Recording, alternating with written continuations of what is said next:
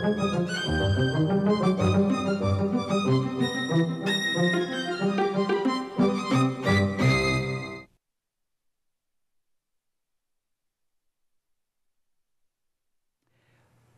to Hoko Palizzo's The Writing Life. I'm Joseph Ross, and our guest today is E. Ethelbert Miller. Ethelbert is a poet, he's my friend, he's the author of several poetry collections, editor of several poetry anthologies too. 10 years he's been the co-editor of Poet Lore, America's oldest poetry journal. And many of us poets in the Washington, D.C. area think of him as the Dean of D.C. Poets. And that's a title that comes with great affection. So it's very nice to be with you today. Thank you for inviting me. I'm glad you're here, and I'm grateful to the chance to talk to you and interview you.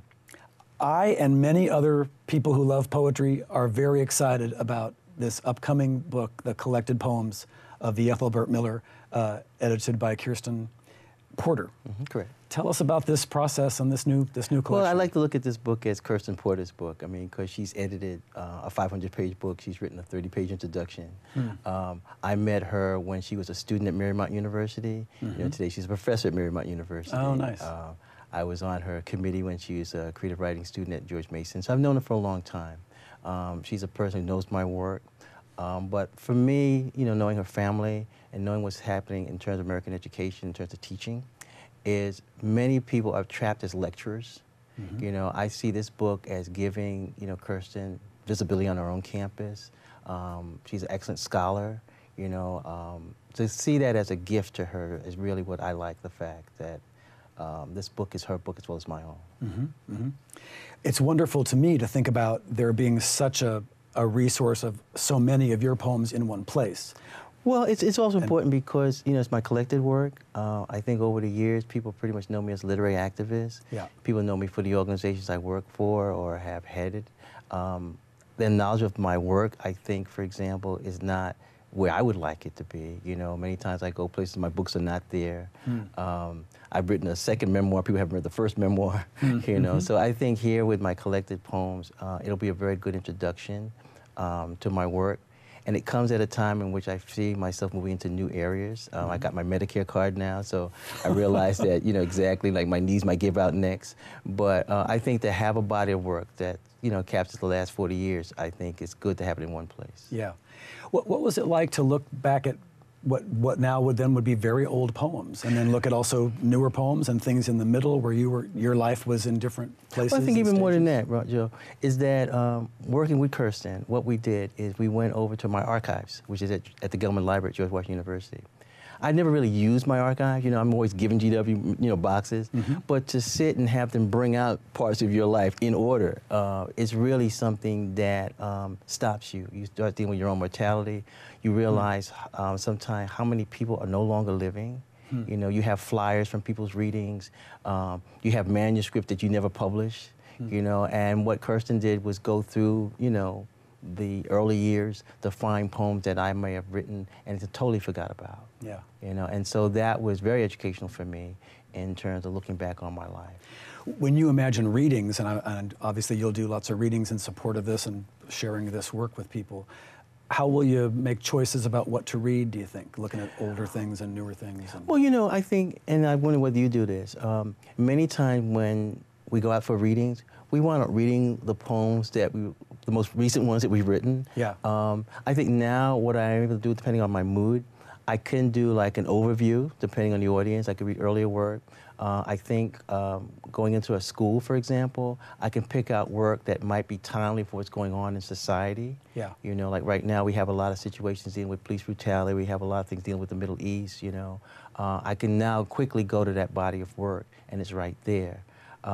Just the other day, I was looking at how the book was put together, and what I liked about it was I felt I've written a number of really good poems.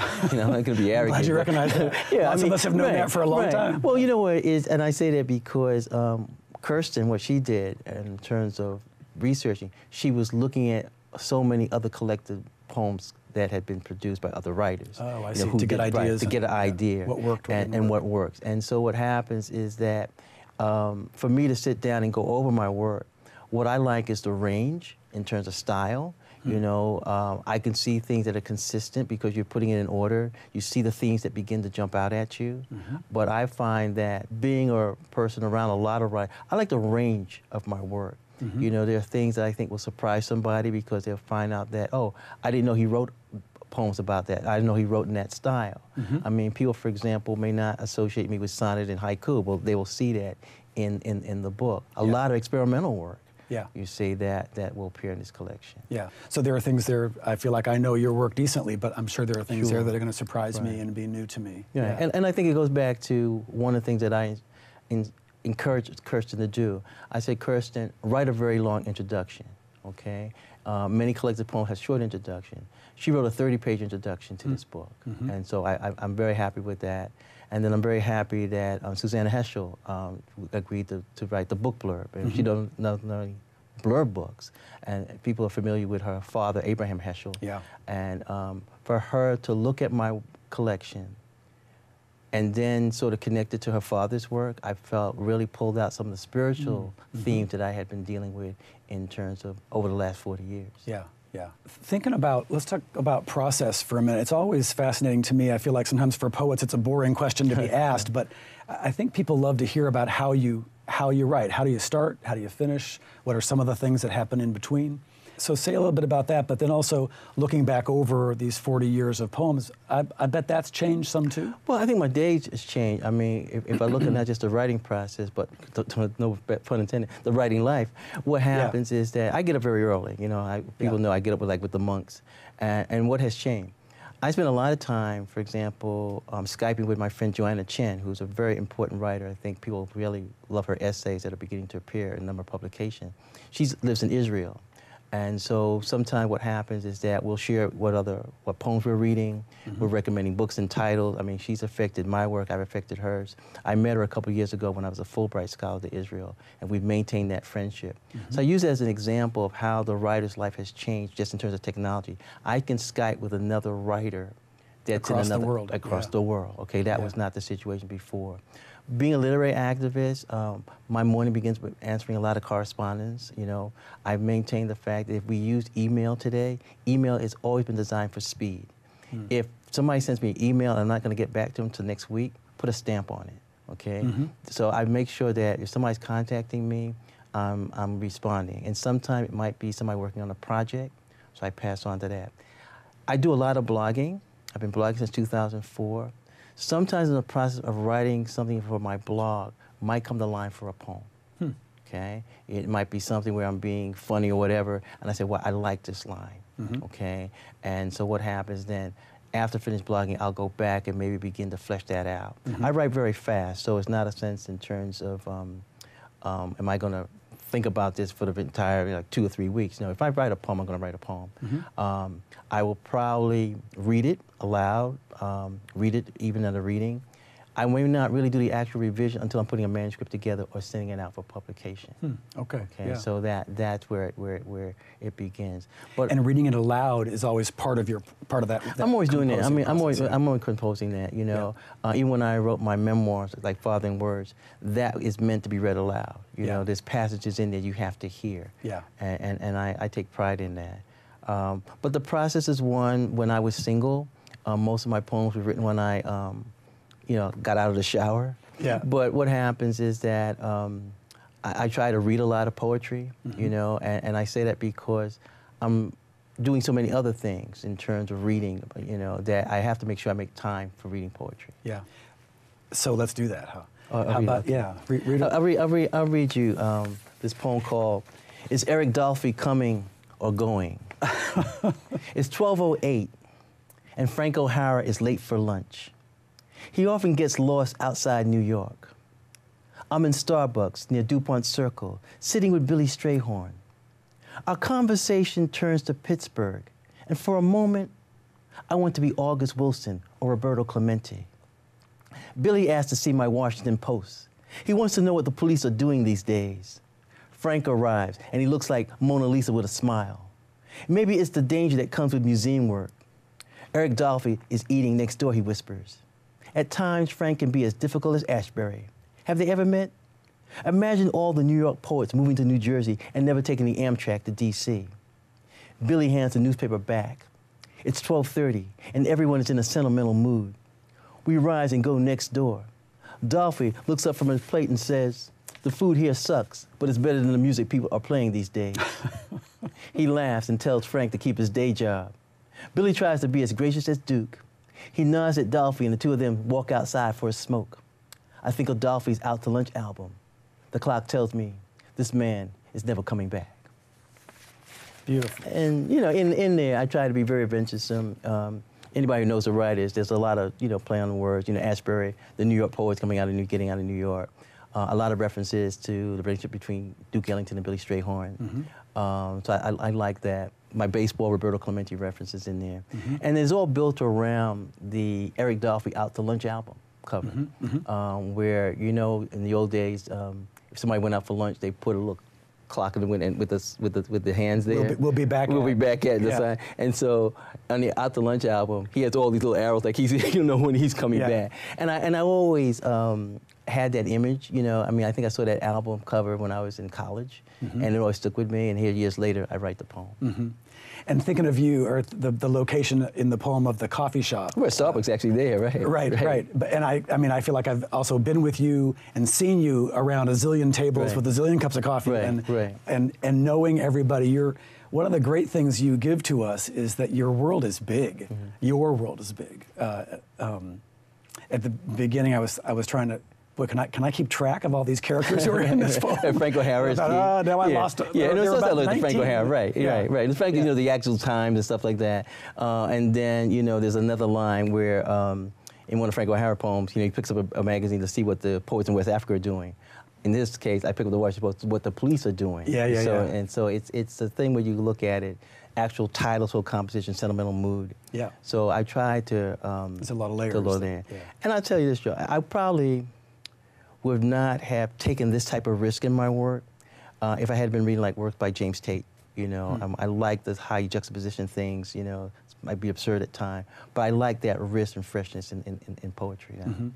And jazz and baseball, two loves of yours, coming together. Oh yeah, definitely baseball. I mean, I always felt I could manage the Nationals better than some people have managed the Nationals. You know, but you know, I say that in terms of you know, at this particular point in my life, you know, doing my collected poems, going out to more baseball games, you know, going back, and what I realized going back, and this ties into the collected poem, when I go out to the baseball park, I see the older people, you know, the older guys, right?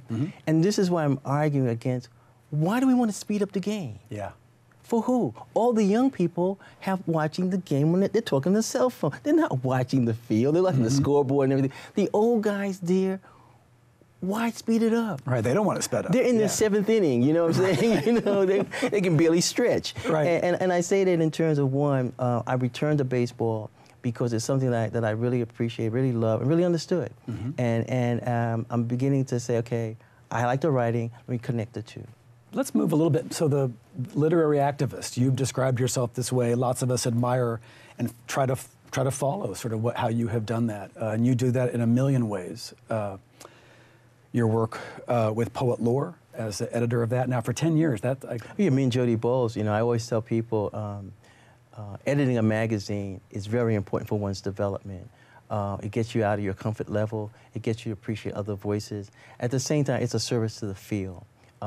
What I will always tell people, you know, when I talk about Poet Lore, Jody Bowles is one of the best editors in the country, you know, and I've been around a number of editors, and I like her ability to remember who she's published, you know, but she spends a lot of time. We read all the poems. I mean, I had no idea when Al Lefkowitz asked me to come on and help edit this magazine with Rich Cannon and other people, Gene Nordhaus. I didn't know how much work it is, okay? We are the oldest publication. We have poetry in our title, so many times when people are looking about, you know, where should I send work to, they Google and, well, Poet Lore comes up. And so we get a lot of work. One person I'm happy we published because I think we affected that person's life is Dwayne Betts. We published one of his poems when he was incarcerated in Virginia. Dwayne Betts is finishing up his law degree at Yale University. It's a new collection of poems coming out. And a couple of other collections, they're beautiful poems. And he'll tell you that when he received the acceptance, he just ran around and everybody was happy for him. And I say that in terms of what Jody and I do. We read all the work. Yeah. You know, many times what happens, someone will see an envelope come in and, you know, it's from a person who's incarcerated, you know, maybe the letter is addressed a certain way, the poems are handwritten, and if you don't take time and find a gem and stuff like that, if you just discard it, you're not doing your job as an editor. Yep. You're not really looking at what the magazine can represent. One of the things I'm doing now is I go and I target many well-known writers, okay? Because I want that person who appears in Poet Law, but it might be their first publication, I want them to flip that magazine over and see their name next to Pinsky or Hoagland or whoever and say, wow, you know, look, I'm in a magazine with these other individuals. Yes, yeah. And you'd be surprised when you, just like fundraising, if you ask somebody like for a poem, they say, oh yeah, I've got a poem. And so by doing that, we made sure that the magazine will always have a certain level. We have guest editors, which means that, you know, they will introduce writers. That means that we can look at our magazine, Jody and I, and realize that our voices are not going to always shape it. We'll have a guest editor, somebody living in another part of the country, who will bring a new, fresh voice, you know, to our publication. Yeah, yeah. Other parts of your sort of life and role as literary activist kind of, you know, I feel like they're very rooted in Washington, D.C. in some ways. Very rooted to the city and the curbs and the sidewalks, well, and others think then big like Library right. of Congress. And well, you know, I take pride in and my friend Michonne Boston has done this. If someone goes around D.C. now, I think my face or my work is about maybe 15 places. Yeah, that's right. We were sort of joking about whether my face would be erased from the bookstore mural that's up there at Howard University. Is it still there? It's still there. The mural's still there. I check every now and then. But what happens is that, you know, I take pride in that because this is a city that I made my home. Yeah. This is a city that, you know, when I look at the Sterling Browns and the Owen Dotts and the writers that came before me, it's an honor to be part of that tradition. Yeah. The location I think that I find is most dear to me, at least, is the poem, your poem near the DuPont Circle Metro around the tree. Right. About those that we lost. Well, that's a very, very, very important poem for me. And you asked about the process. And to many people. Right. Yeah. And I would not have written that poem, Joe, if I had not known Chase and Gaver, if I had not known Essex Hemphill. Mm-hmm. You know, I had to write the poem beginning with people who I had lost in terms of friends. Yeah. I had to build that way. Chase and Gaver was a person I didn't know well, but he was a person that was the first person to respond to the idea of building this literary archives over at the Gilman Library. He made the first donation. And that showed you the importance of literary activists, that many times what happens, you have to be concerned about preservation. Yeah. You know, I try to make sure that certain names are not forgotten. Yeah. You know, whether it's Amazu Bolton or Gaston Neal, you know, and that's just D.C. Yeah. Too often when we deal with literary history, we have a sense of overlooking a lot of people who, if more attention would be given to, we would see that they're major voices and not minor voices. Yeah. And I remember years ago when I think it might have been when you first began to give your stuff to GW and the Gilman Library, I remember thinking, wow, I never even thought about how somebody would do that process. And it was always interesting to hear you talking about taking another box or, you know, sorting through things and deciding what would go there. And say more about that, kind of what's... Well, keep in mind, if you go to the Gilman collection, I think what makes my collection different from somebody else, it's not just about me. Yeah. You know, back in the late 60s, early 70s, this is a true story. You know, I got this idea from J. Edgar Hoover, you know, you know, that I would keep tabs and files on all the writers I knew. And I tell you, over the years, what happened is that I had friends who had fires in their homes, lost a lot of their work, lost manuscript, and I was able to, you know, give them back things that they had. There's a number of people who I've collected their work for so many years. In fact, one project that I've been trying to find somebody to do work on, I have in my archives 5 major African-American critics who are prominent now. I'm looking for a scholar to go over and look at their development. Many times we talk about the various writers, but let's look at 5 major critics and how they started out. Yeah. I think there's a body of work there that's waiting to be looked at. Read another poem to us. I'll read a short one. Okay. And this is, I'll just read it and I'll show you how it's put together. Oh, those silver bullets. Paul Dunbar wants to know how the Lone Ranger got his mask. Claude McKay once said, if we must die, let it be for love or a French kiss outside Paris.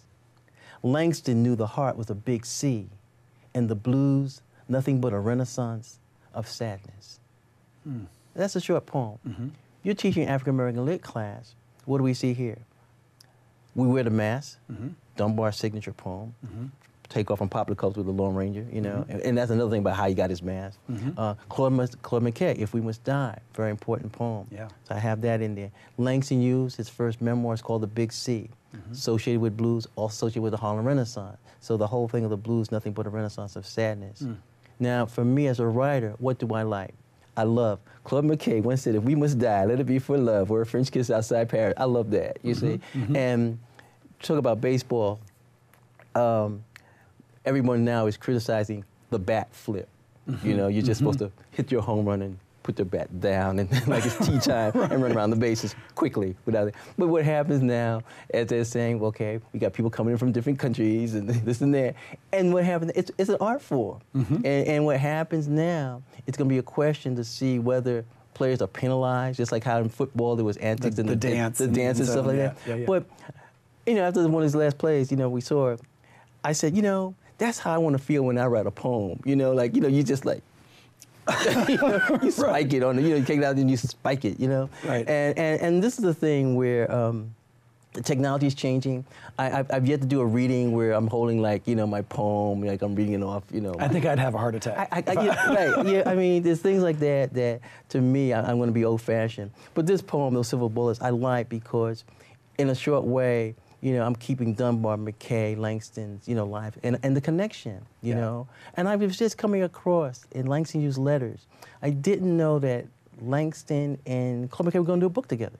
Oh my gosh, yeah. really? You know, it's just a thing book of like poetry, but you know, just, you know, I mean, it's just amazing the things that you can find in letters and stuff, projects that never were developed. Right. Okay, and so in my short poem, I connect them, you know, and Dunbar's key because he sort of opens a door for African-American poets. Yeah. You know, so I think the poem works on that level. Yeah, it's beautiful. You've recently taught a class on memoir. University of Houston. Victoria, right. How do memoir and your poetry, these two genres, how do they talk to each other? Well, for me, I would have never written Fathering Words if I had not lost my brother and my father, you know. So when I look at Fathering Words, that comes out of grief, that comes out of mourning, that comes out of how do I testify and give witness that my father, my brother lived. My father surprised the family by asking to be cremated. You know, that never happened. you know. And wasn't talked about in advance. We're not talking about it. But to stand in a cemetery in Yonkers and have my father be reduced to a small box, I said that just hit me. I said I have to do what writers can do. I can give witness to my father's life. I can do what writers do. I can make my father, who's a working class man, I can make his life heroic. And I felt that was my using my gift, my talents.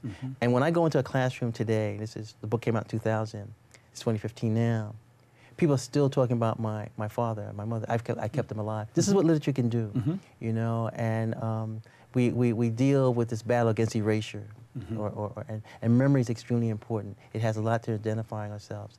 And you use your life as an example, hopefully to encourage others, you know.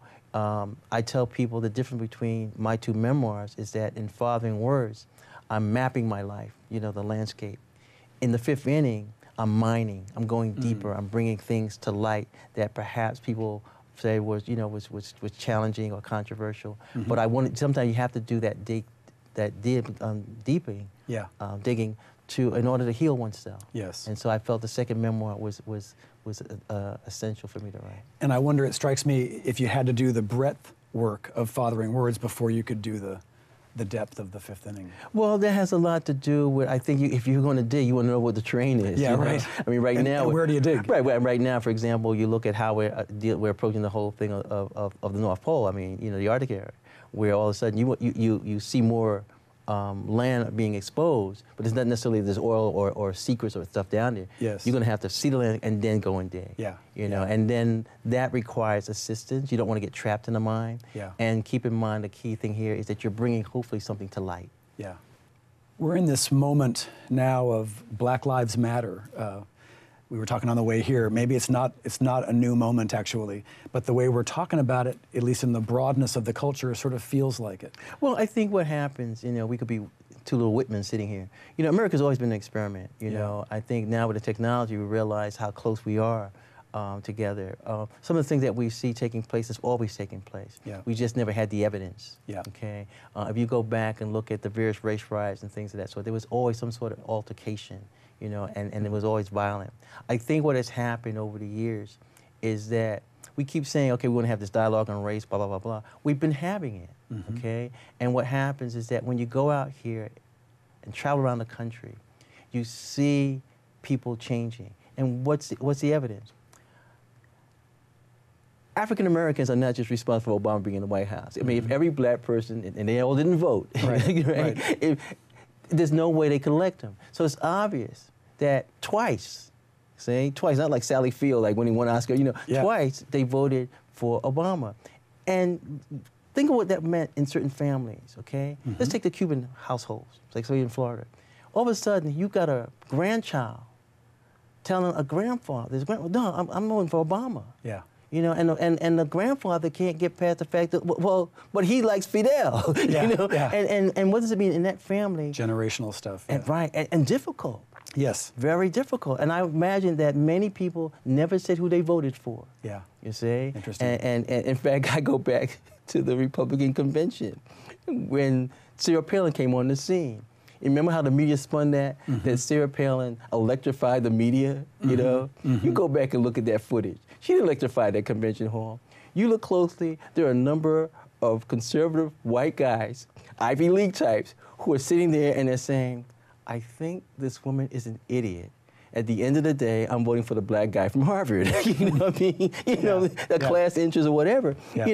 And that's the type of time where we live in. And it's a challenge now. Yeah. But I think that when we look at the Black Lives Matter, we're seeing young people, another generation, who hopefully want the best for this country. Yeah. But I think the dialogue is going out here, and that's what gives me hope. Yeah. And on that note, we have to bring our conversation to an end. So Ethelbert, thank you very much. Oh, thank you for inviting me. It's been great to talk with you. This has been Hoko Pulitzo's The Writing Life. I'm Joseph Ross. Our guest today has been poet E. Ethelbert Miller.